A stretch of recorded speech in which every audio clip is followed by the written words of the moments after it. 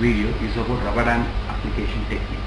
But before going on to the technique, we have to review about the components in rubber dam kit. Components in rubber dam kit are rubber dam sheet having two surfaces dull with a shiny, rubber dam retainers, wing molar retainers, wingless molar retainers, cervical retainers for class 5 anterior restoration, rubber dam punch forceps, rubber dam retainer forceps, rubber dam retraction cord. Rubber dam retraction cord is mainly used when multiple teeth are being isolated by the dam material. Rubber dam frame, this is a Young's plastic frame to hold the rubber dam material, and this is a rubber dam template.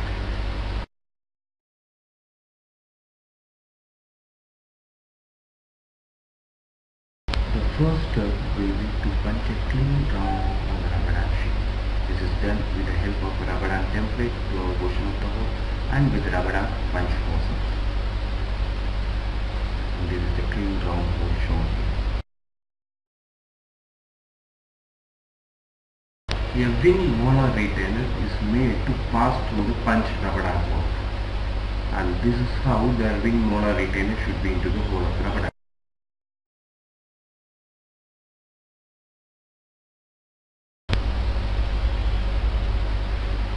The rubber dam sheet is made to stretch over the rubber dam frame. This stretching should not be done in a too tight manner.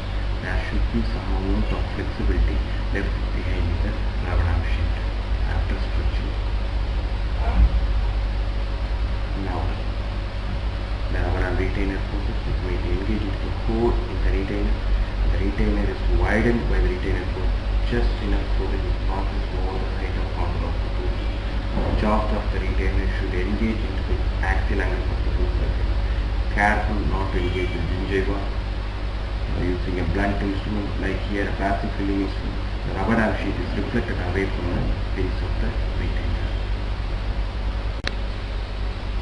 Now the rubber dam sheet is stretched over the free hooks in the rubber dam frame, and this will be the view of the rubber dam isolated teeth with wing retainer.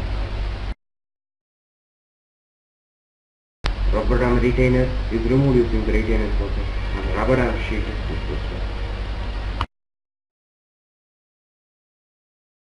Wingless rubber dam technique, the retainer is first engaged on the tooth without rubber dam sheet, unlike in the former wing retainer technique. Now the tight fitness of the retainer onto the tooth is checked using a plastic filling instrument. Now a rubber dam sheet with a punched hole previously is made to stretch over the retainer that has been engaged already onto the tooth. The stretching is done carefully so that there is no tearing away of the rubber dam sheet. The stretching is done so that all the rubber dam sheet material is reflected away from the rubber dam retainer.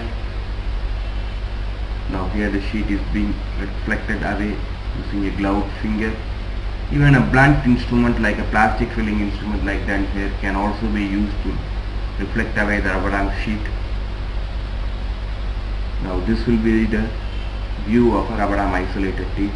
Now the sheet is being stretched over the hook that has been left free in the rubber dam frame, and this will be the final view of the rubber dam isolated teeth with wingless retainer.